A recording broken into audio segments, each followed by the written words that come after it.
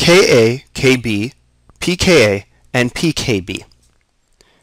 So we have an acid association constant, or sometimes called the acid ionization constant, and also the dissociation constant. So all of them basically describing that this Ka, this equilibrium constant that measures the degree of dissociation for an acid under specific conditions. For an acid, Ha, so H being the proton that's being donated, and then A, which is the rest of the acid, we have the ions that it separates to on the top divided by the concentration of the overall Ha, which is the acid. So sometimes you will also see H3O positive in the place of H positive depending on the condition, but remember both of them tell us that something is more acidic or less acidic. So we can use pKa in relating conjugate acid-base pairs, and that's why we use Ka and Kb. We also use something called pKa. pKa is the negative log of Ka. This tells us if something is a stronger or weaker acid.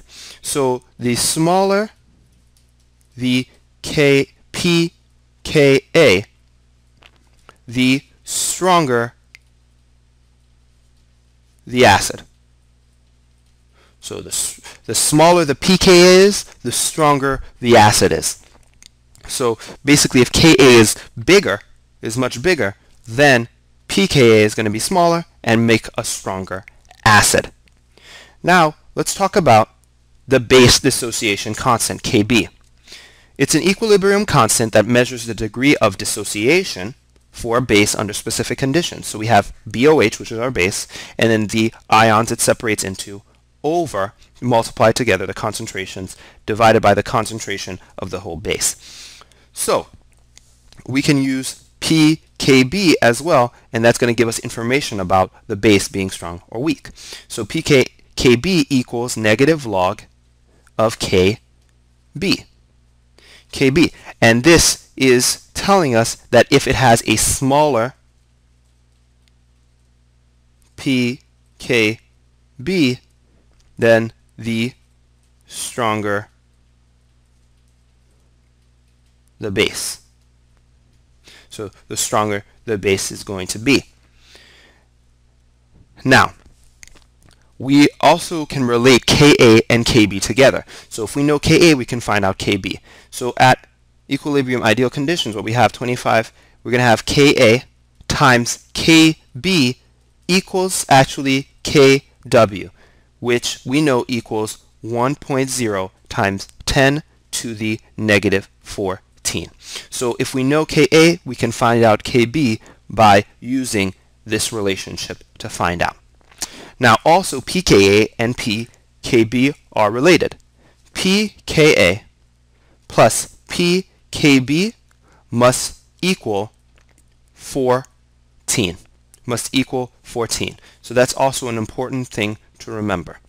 So remember that the relationship between Ka and Kb tells you whether something is acid or base. So if the stronger the acid, so the larger the Ka, the weaker its conjugate base was, so it's going to have a smaller Kb.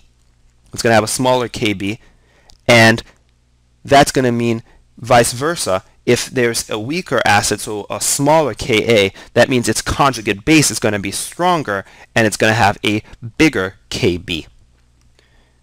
Now, Ka and Kb can also help us understand when we have a weak base and a weak acid. So if we have a cation from a weak base and an anion from a weak acid, what's going to happen to the solution? So looking at this on this side here, if Kb is greater than Ka in that place, it means that then the solution must be basic. So it must be basic solution. So greater than 7, it must have a greater than 7 pH. If Kb is really almost equal to Ka, then it's practically neutral for that solution. And I'm going to write this down here. If you have Kb being